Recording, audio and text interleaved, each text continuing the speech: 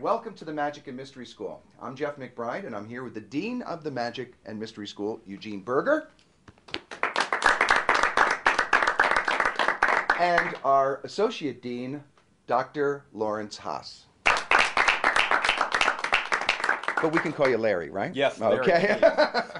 We're here with the students of the Magic and Mystery School, and we have an essential reading list of the greatest books that we found influenced our magic and can help our students. And we're going to do our top 3 picks, starting with Dr. Haas. What do you got for us? Well, I put my 3 books in the order in which I read them. So my very first essential piece of reading is by the Dean, The Experience of Magic. And one reason I go back and reread this book regularly and recommend it as often as possible is that this book, more than any other book I've ever read, treats magic with complete loving respect. I've never read another magic book that treats our art with the kind of respect that you give to it here. And I will tell you, in the early days as I was becoming a magician, seeing someone treat magic with this kind of respect made me respect it, made me realize that this was a world that I could come into. So I never told you that before. No. My next piece of essential reading would be Juan Tamariz, The 5 Points in Magic. This is the earlier edition from Editorial Fraxon, but it's now available from Hermetic Press. And this book went in a very different direction because this book is about how to use your body effectively to communicate when you're performing magic. The eyes, the voice, your hands, your body, your positions of your body. And since reading this book, I have had more theater training and read other kinds of things, but this is an essential first place to go to learn how to use your body more effectively when you perform. And the third set of books that really rocked my world was Tommy Wonder's The Books of Wonder, Volume 1 and Volume 2. If you haven't read these books, I recommend them. They are some of the greatest works in magic in the 20th century. Tommy shares his world-class magic in every other essay, or in every other unit. Tommy shares his world-class magic, but then he also has short essays to teach us some of the deep secrets he's learned from a lifetime of performing. Moving back and forth between his philosophical pieces and his magic, was an inspiration for me when I was writing my first book, Transformations. Well, one of the books that I started with was the Tarbell Course in Magic. This is very practical information, and this book taught me that magic is a very exotic and esoteric art form as well. He has lots of costumes and scripts in here. This is just one of the, how many volumes are there? 8 volumes now? So this is one of the books I go back to again and again and again.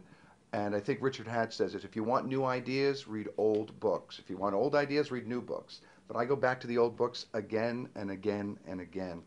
A book that came out recently, in the last couple of years, is Maximum Entertainment by Ken Weber. I believe it's still in print. You can get copies around. Maximum Entertainment is filled with techniques for performers to refine their shows. Microphone techniques, staging techniques, blocking techniques.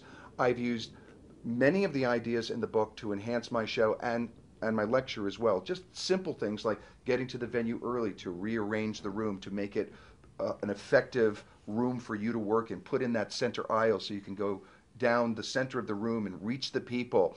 Making entrances, exits, how to work with microphones and assistants, and it's a wonderful, wonderful book. My third book, my third selection here, is Art and Magic by S.H. Sharp. This is a book of the collected short works of Sam Sharp, who was a friend of mine towards the latter years of his life, and it's filled with inspiration and poetry, and it's very uplifting. So whenever I need a new source of inspiration other than the dean of the Magic and Mystery School. I look between this book, and it's like looking inside of myself and the souls of other magicians. It's a great, great inspirational read. Eugene. Well, I have 3 books too. My first would be Max Holden's Programs of Famous Magicians. And this book came out in 1937, and one of the things I like about it is, first of all, these fabulous illustrations of these people. This is not a book of how to do it. This is a book of what people did. It's the lists of their acts. It just describes their program. Of their tricks in order. Right. And so you can find out what Houdini did, and Thurston, and all these very famous people. And I just love this book. Greater Magic. I think it's the best single volume on magic in the English language. And of course, not only that, you can use it to disable intruders because it is so big. Put your legs asleep reading that book. Yes, don't read it in bed. It's very dangerous. Now, this is the Richard Kaufman edition, which is really a wonderful one because this whole amount here is all new material. That wasn't in the original? Right. It's tricks that they cut. It's the story of how Harlan Tarbell got to be the illustrator, a lot of politics there, and so on. This is just a marvelous, marvelous book. And it's all different types of magic. Oh, like yes. the Tarbell course. Right. There's coin magic, mentalism, card magic, stage illusions. And a quite wonderful essay on stage presentation by Fu Manchu, David Bamberg.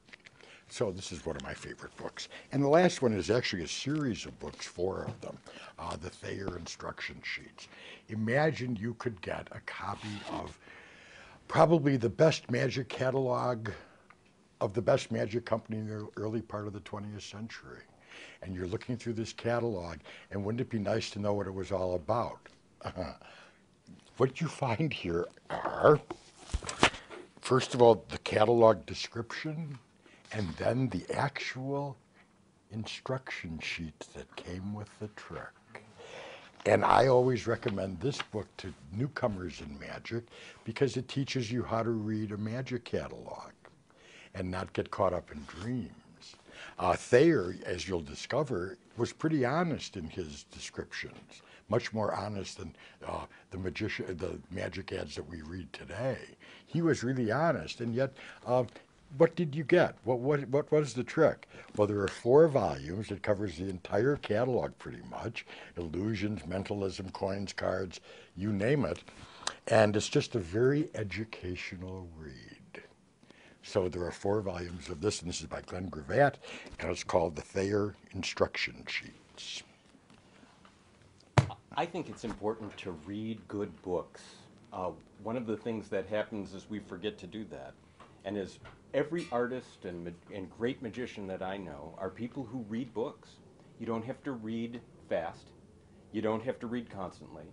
But spending some time with great magic books is the way we learn and become much better in this art form. And the fact really is, I mean, that people who read books about magic are better magicians than people who just watch television and DVDs. And you can have a conversation with the other magicians that read these books. One of the ways that Eugene and I met is Eugene would leave me books or send me books, and then we'd have something to talk about. We'd have a topic of common ground to go back and forth of, and that's what led to our friendship that eventually led to this school. And we want to thank Lawrence Haas, Dean Berger, and all the students of the Magic and Mystery School, and we'll see you here in Las Vegas at one of our courses or online soon. I'm Jeff McBride. Thanks for watching.